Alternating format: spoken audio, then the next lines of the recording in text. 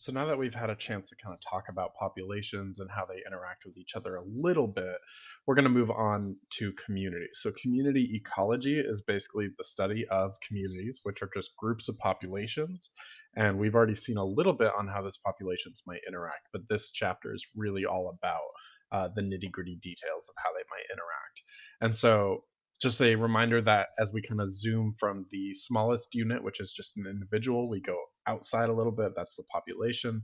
Then we zoom out some more, that's the community. So that's where we're looking right now. So a community is just a bunch of populations. Okay. And so if I showed you an image like this, you should be able to recognize that this is a community because there are clearly different species here. Okay. And so it's not just going to be what you can see, it's also going to be any kind of microscopic organisms, which will generally be relevant as well. But when we talk about communities, because we can't just talk about how many individuals there are anymore, now we have to talk about multiple species. And so we have two major terms that we need to be able to describe rather, and that's species composition and species diversity. So, species composition is the total number of species within a community. So, like if there were four different species, that is my composition. Okay. And so, in this top community, we can see that there are four different types of trees. Okay. And so, I've circled them here. There are four different types of trees. Okay. So, my species composition is four because I can see that there are four unique trees. Okay. My species diversity, however, is not only a pure number, but it also takes into account the abundance of a given species. So some species will be present in a lot higher of numbers than others. So community 2 down here is kind of showing you an example of that. So if I were to basically circle all of the individuals who were the same as species A, so all individuals who were species A, that would be 80% of this community.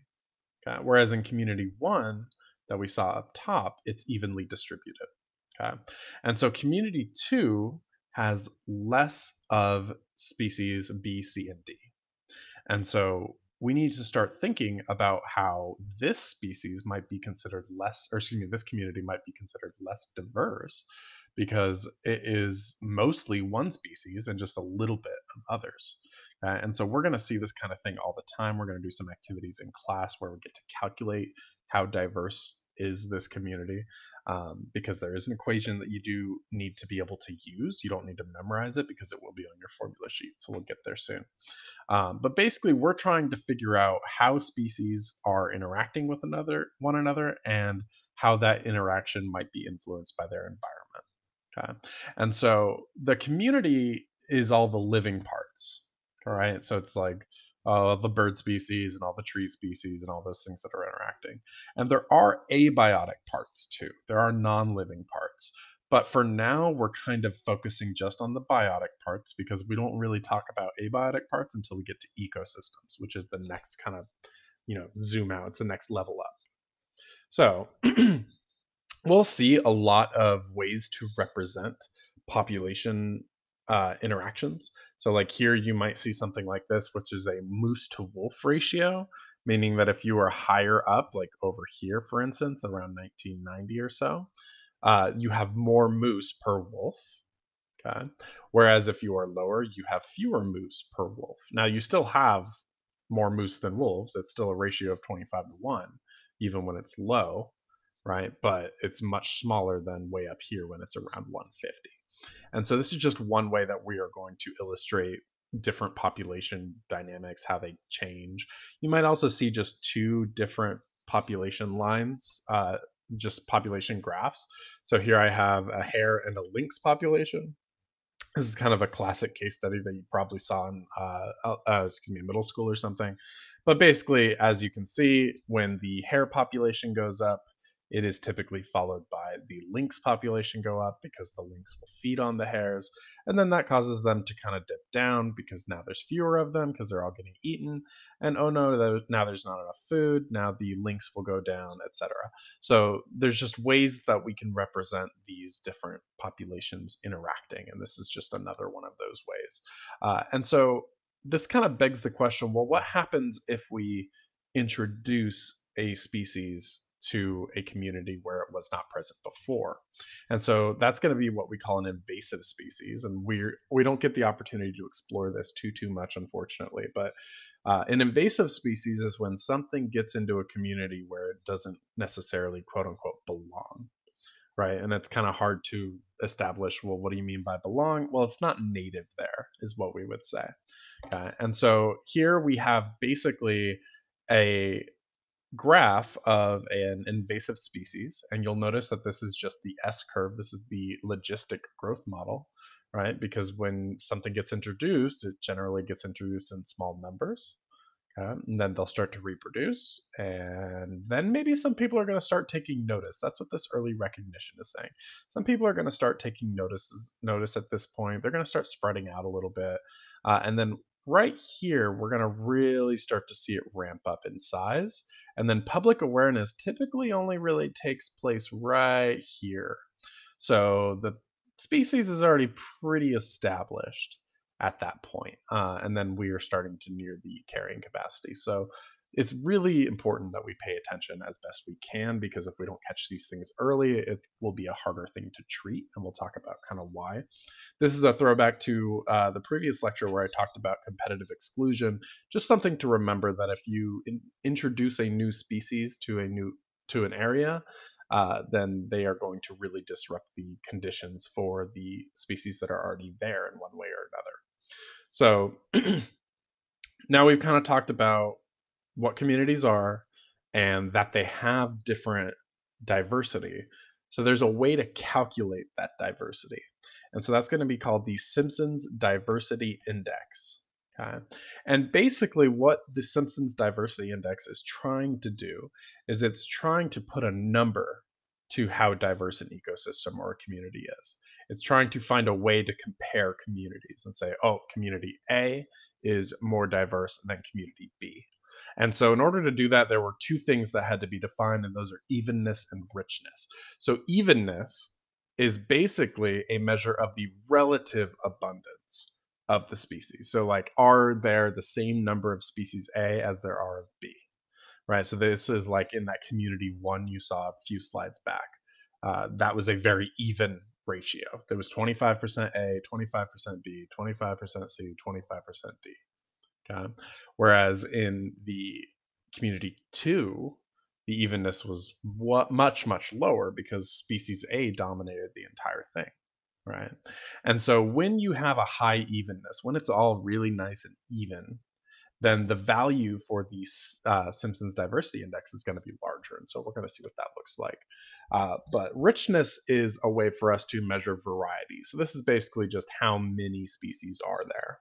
So this is akin to way back here when we were talking about the species composition.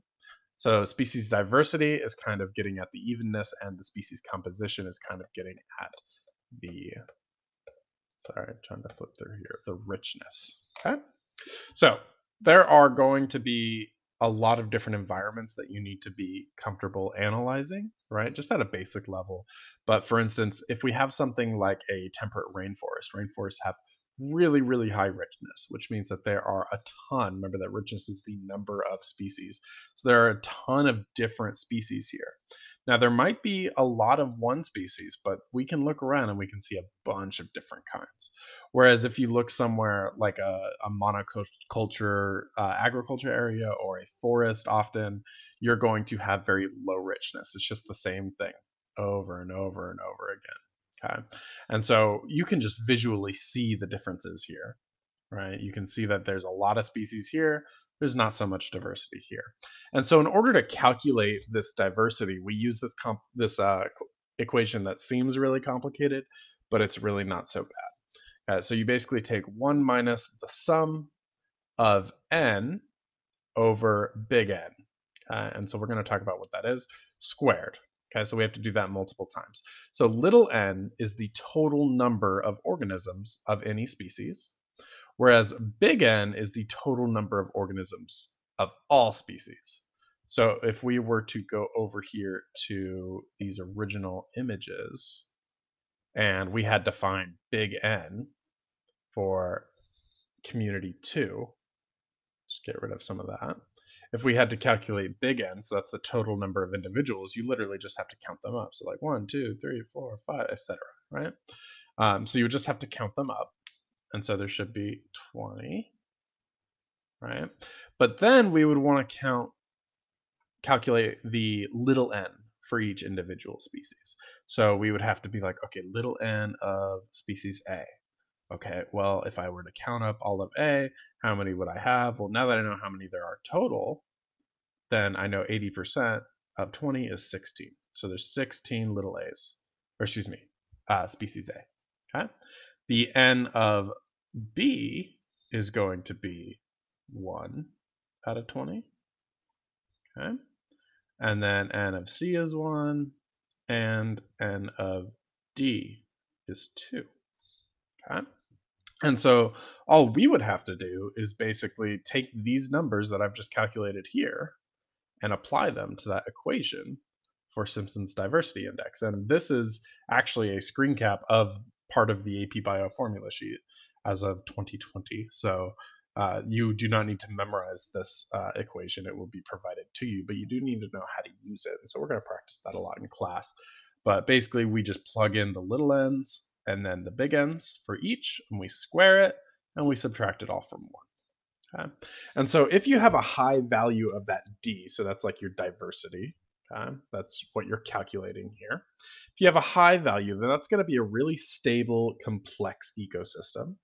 Okay, more biodiversity means that the ecosystem is healthier, because if something came around and wiped out all of species A, well, now species B, C, and D can repopulate if there are species B, C, and D. But if there aren't, then there's nothing there to replace it, right? Whereas a low value of D would suggest quite a few different things, but mainly there's just less diversity.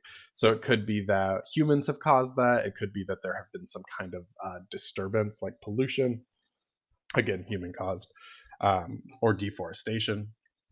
It's not always going to be human caused, but that's going to be what we see most of the time nowadays. And so you can actually compare the Simpson's diversity index for different areas. You can look at the tropical rainforest, where you have a lot of diversity. And then if you look at some more extreme environments like a desert, you can see that very few things can survive here. So they're going to have a lower diversity rating. And so if we were to go through and actually calculate all of these things, it would be a really difficult and arduous process. So it's not anything you need to be able to do to this degree. But just know that there are calculations for different areas. So like if you look at different elevations of the same mountain, for instance, you have vastly different diversity ratios.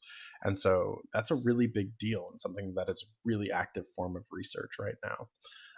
And so if you're interested in some more community ecology practice, here's some extra videos I recommend. But I'm going to start talking about ecosystems. So ecosystems are basically the same thing as communities, except we add in the abiotic factor. So we add in the carbon, we add in oxygen, we add in basically everything else. Okay? And so these are going to include temperature, light, any kind of abiotic factor you can think of. Okay? And within ecosystems, it's important not to lose track of those interspecific interactions, so different species interacting, right?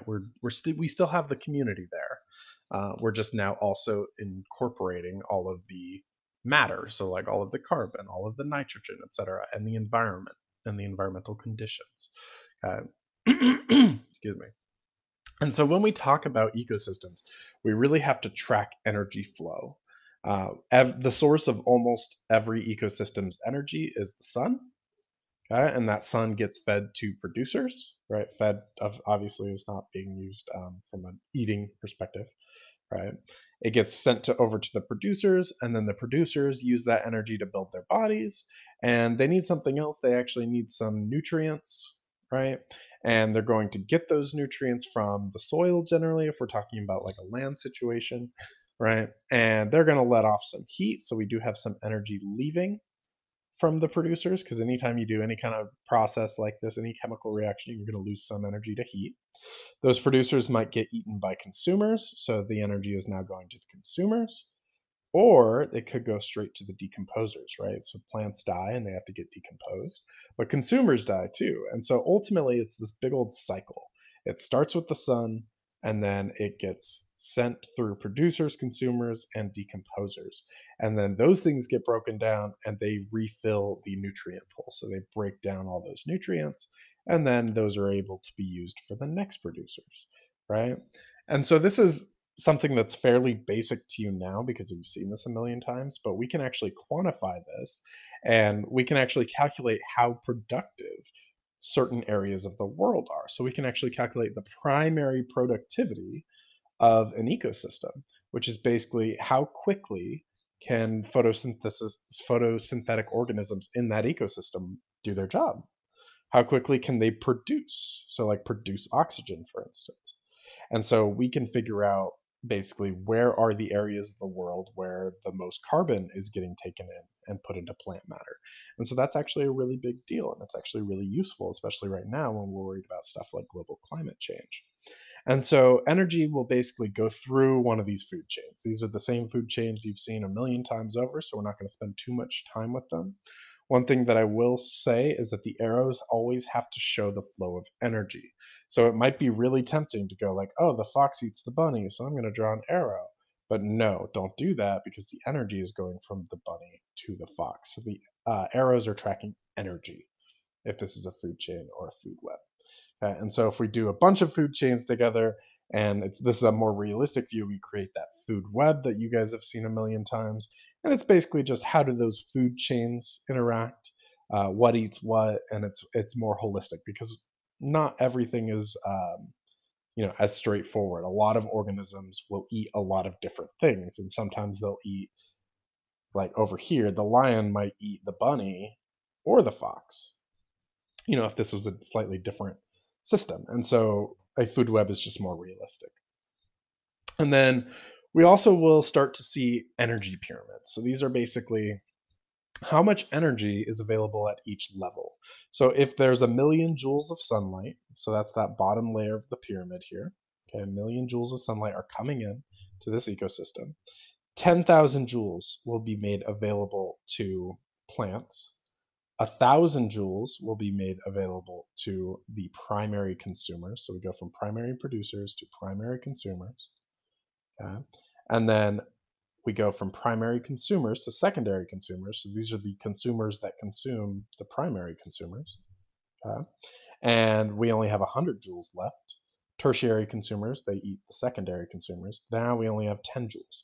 So we create these energy pyramids in order to show that the amount of energy that you have as you go up in a trophic cascade or trophic pyramid um, is going to decrease by a significant amount. You basically only have 10% of the energy left.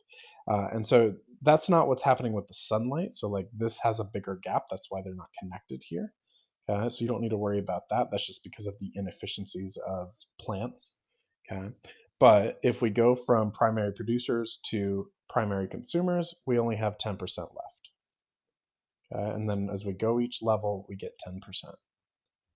And so that means that a hawk has to eat a lot of these little mice in order to get the necessary amount of energy. Because even if they eat 100 joules worth, they're only going to really get 10 joules worth. Okay? And that's just basically because when you eat something, you have to break it down. And breaking stuff down requires energy, right?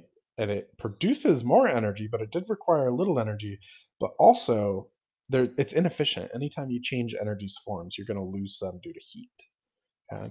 And so when we start to think about populations, it's always important not to forget, or excuse me, when we start to think about ecosystems, it's always important not to forget the logistic model of populations because every single one of those species within an ecosystem or a community is also showing this kind of a growth, this logistic growth. And so it really can intensify the life of these organisms when there's competition, right? So if we have interspecific competition in a community, now maybe the individuals aren't going to be doing so hot, right? And so humans obviously have a huge impact on ecosystems. We could do an entire course on human impacts of ecosystems, but unfortunately, we're just not able to. So instead, what we have really been able to discern is that We are really, really good at destroying habitats. So that's the biggest thing. We are really, really good at destroying or altering habitats, but we also reduce population numbers. Eat organisms, we hunt organisms. Often, if they're like a big predator, we feel threatened by them, and so we will wipe them out. And I'm not just saying in today's society; I'm talking about for the last hundreds of years. This has happened. Um, and so sometimes we even wipe them out to the point of extinction. And so I don't want you to like think, oh, okay, that means all humans are bad. I just want you to think about how humans have affected the diversity. So if we did that Simpsons diversity index calculation now versus 1,000 years ago, things would look very, very different. And so when it comes to getting energy for an ecosystem, there's a lot of diversity here. And I'm not going to spend too much time going into specific examples, but there's so much here. There's a lot of really cool, interesting adaptations for how organisms get their nutrients and get their energy. So I would definitely recommend that you check those out at some point, but I just want to spend a little bit of time talking about ecosystem stability. So basically, as a general rule of thumb, if an ecosystem has a high diversity, then it will be more stable. So if there's lots of different species around, it's a more stable system. Okay. And so if you have fewer parts, so like you only have three species, for instance, you're going to be less resilient. You're going to have a harder time surviving. And we can see this time and time again. Okay. But there are some really, really famous examples and a lot of examples that have affected a lot of people. So populations of monocrops. So monocrops are basically like you grow a big old field with just one crop, right? They will generally lack genetic diversity because they either came from similar lineages or also just they are the same species. So if something were to come along that could target this species, like a disease or a parasite or a predator or something, then they would be able to entirely wipe out this species, this ecosystem, because that ecosystem consists of pretty much one species. And so this kind of takes us back to that idea of a keystone species. So if you take out a keystone species, other species will suffer and the ecosystem will collapse.